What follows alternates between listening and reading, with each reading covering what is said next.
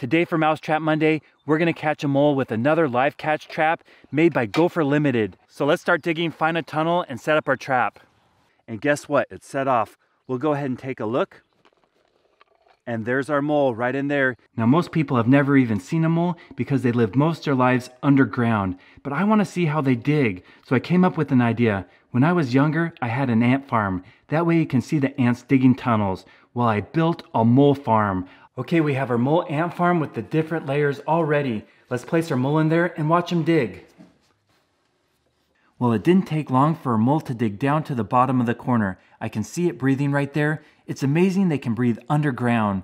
Now, because we caught our mole in a live catch trap, I'm gonna set him free. So let's go take him far away from my yard and let him go. Watch how fast our mole disappears in the loose soil. This sod is tough, but it's digging through it quickly. Those claws are so powerful. Enjoy your new home, Mr. Mole.